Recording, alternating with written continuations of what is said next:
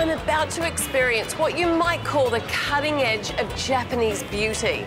And I gotta say, I'm kind of a little bit nervous about it.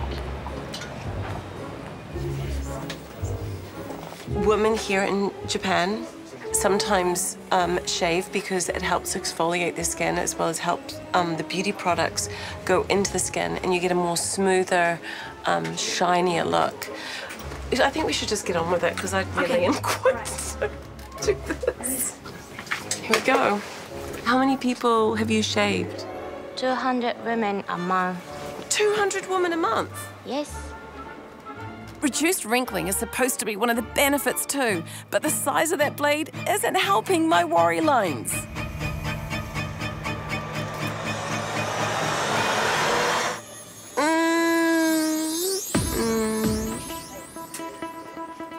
She's shaving my ears. Oh my God, my ears. Oh my God, my little hairs. They've been with me for 45 years and now they've all gone. Will I have stubble? Will I have hair? Will I have to always do this now? Yes, always. You're kidding me.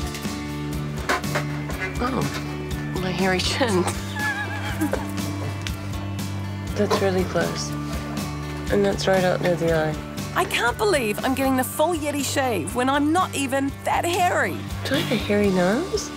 The part that feels awkward to me is it's something that you would see a man doing, so... Think I'll leave this beauty technique to the guys. But my skin feels great. I'm Rachel Hunter. I grew up in the fashion world.